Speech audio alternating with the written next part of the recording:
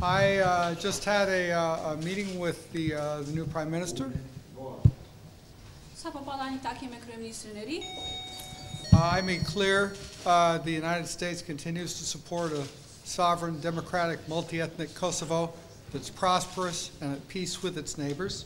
Edhe e bëra atë qartë që Shtetet e Bashkuara të Amerikës vazhdojnë që ta përkrahin Kosovën si shtet sovran, shumë etnik, demokratik, e cila është e begatshme dhe është në paqe me fqinjtë e saj. Our policy priorities, which I expressed, are the same that have been for the last couple of years.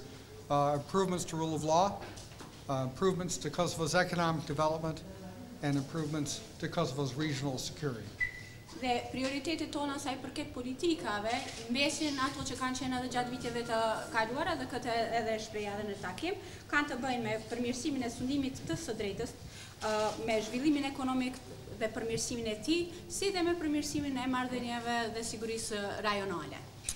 I certainly call on all of Kosovo's new leaders, whether they're in the government, whether they're ministers, whether they're members of parliament, to put the interests of their country first.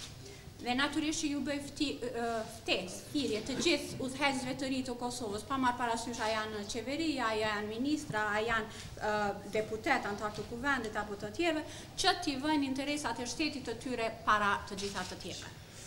There's really no time to waste. The world is moving, Europe is moving, and Kosovo needs to move too. So important decisions need to be taken to ensure that Kosovo remains on the Euro-Atlantic path.